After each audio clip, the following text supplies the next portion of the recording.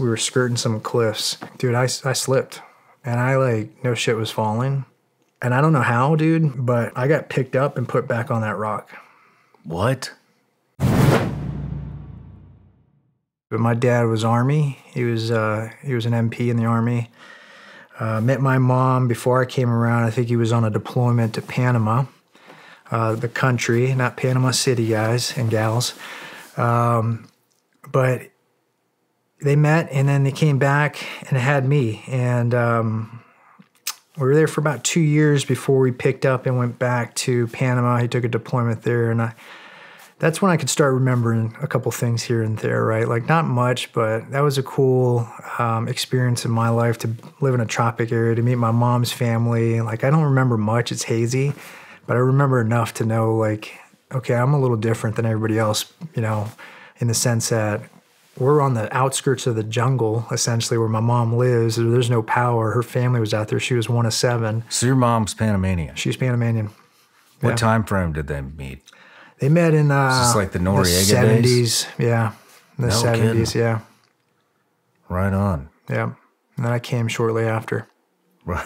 So you lived in Panama too? I did, yeah. And I didn't go back for a long time. I know we're jumping around here, but I went back when I was in high school. And there was a couple, I mean, it was a cool experience, but I wanted to get back to my girlfriend, so I left early. But nevertheless, it was cool to see my uncles and my aunts. And I mean, just think, no power, there's no hot water where my mom's family, like, we're out there in the sticks.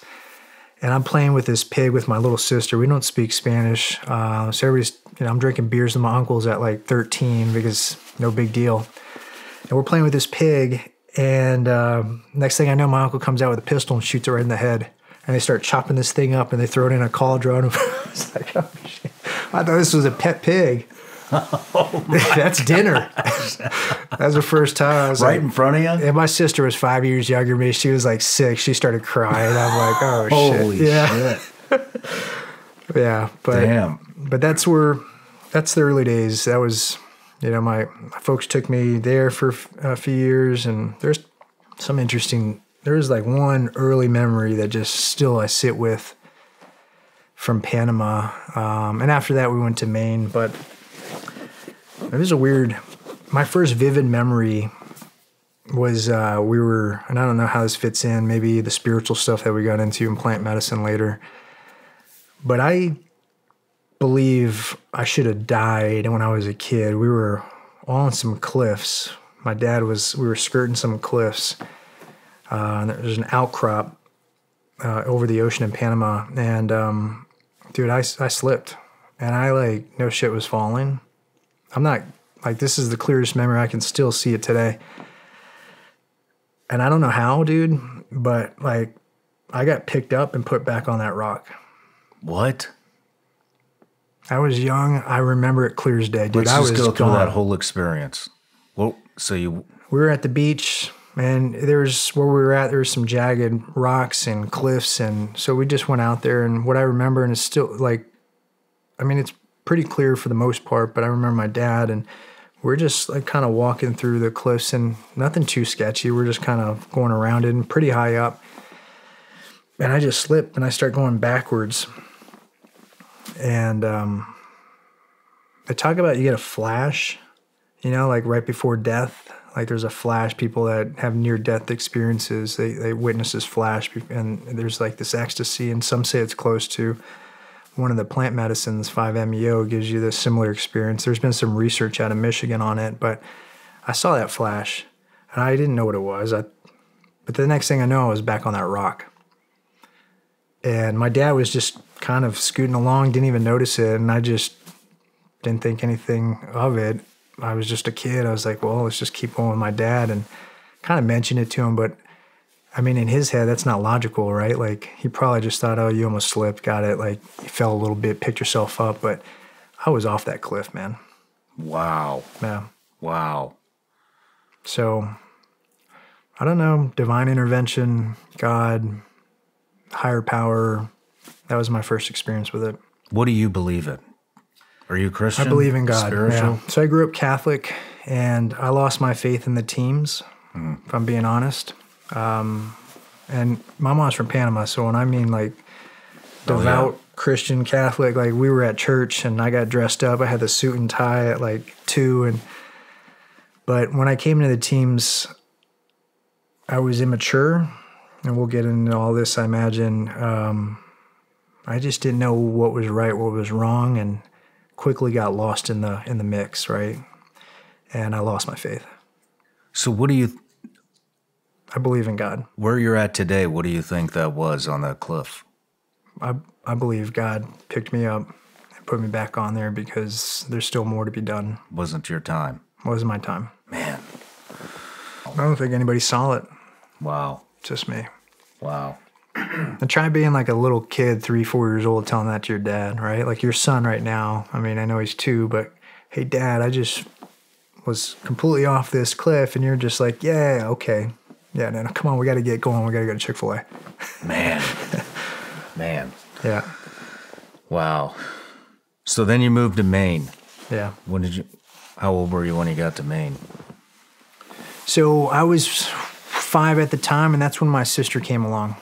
Okay. So she's 5 years younger than me, Jennifer, and she's tremendous. She's, again, there's a lot of trauma in my life, self-induced, and she's a great sister. I wasn't there for her, and we'll touch on that, but love her to death. She came along. Back then, I did not love her, and I was a kid, so we had these marble fights. It was a one-way fight. I would just chuck marbles at my sister. I was a dick. She has a scar to this day. Beautiful woman, but there's a scar, and she's quick to tell you how she got that scar. That was the old Johnny Wilson's curveball. But we lived in Bangor, Maine, and my dad took a recruiting gig there. And I remember a couple things about that area. It's cool. Stephen King lives there. That's our claim to fame in Bangor, Maine. That's about it. It snows a lot. So that was my first experience with snow coming from Texas and Panama. So no snow days in Maine, man. There'd be like 5-foot banks, 10-foot banks. You're still going to school. Man. Yeah, but it was great. There was a cool playground at the base of Stephen King's house. So he had this huge gargoyle, like wrought iron fence mansion with steeples. It's exactly what you would think when you think a haunted house. That's his house.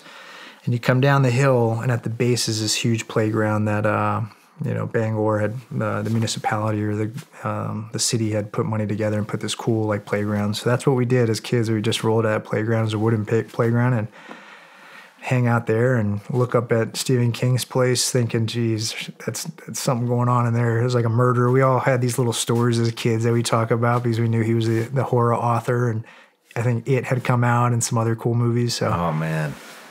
Yeah. So I was there until I was about 10. And then where'd you go? Then he took orders to Holland. So there's a base, like a multinational base there called Afcent, and a bunch of folks from that area, from Europe, that get stationed there. So all walks of life, all different units, and he got stationed there. So we lived in the Netherlands for about 4 or 5 years, and that was a really cool experience for me, man. That's where a lot of people think they say I like nice things, I'm fancy, like I like going over to Europe, and it's like that's where I got it from. Like my time in Europe was awesome, and I only wish I was older because, I was just hitting my stride when we left, 14. Started talking to some of the girls around there. I was like, oh, we got some local girls. I got German girls, Netherlands girls, Belgium girls. I was like, this is heaven. And then let's go to Fort Campbell, Kentucky. I was like, no. But it was fun. It was a cool experience living there. The school was neat, all different, again, ethnicities, all different parts of the world. So there wasn't too many Americans there, and I thought that was pretty cool. You got folks from France and other parts of the world, so it was a really interesting chapter. It sounds like there was a fight there. Oh, yeah, there was. That was what year was that? I was probably like 12 at the time. No, I was younger than that, actually. So where my dad was stationed, and I know you know this, but there's like military housing, right? So we had military housing there, and there were townhomes. And outside of our townhome just happened to be the playground, the park area. So we played soccer because you're in Europe. You don't play football, you play soccer. And we're out there playing soccer, and there's some older, like local kids that used to come in, and they were assholes. And I had finally just, I think I was getting a little courageous. Maybe the balls were dropping and I said something. I was on my back like that.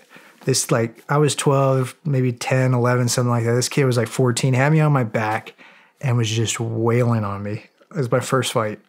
Damn.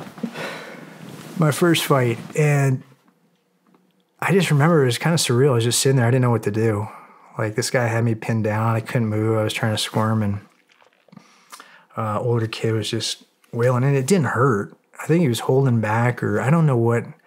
It was weird. But I got my ass kicked. It's my first fight. So 0-1 out of the gates. Not how anybody wants to start. But it's where I started, like, realizing, like, dude, that sucked. You didn't like that. Change it.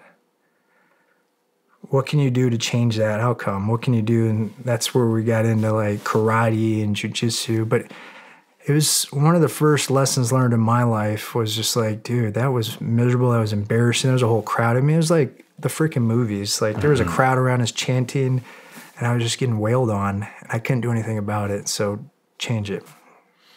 That was the biggest takeaway for me in my childhood. Hey everybody, I'm Shawn Ryan. Click here to subscribe to the Shawn Ryan Show YouTube channel for the hottest and most compelling interviews that you will not see anywhere else. I've also made a playlist of all the previous SRS episodes so they're easy to find. You can find that right here.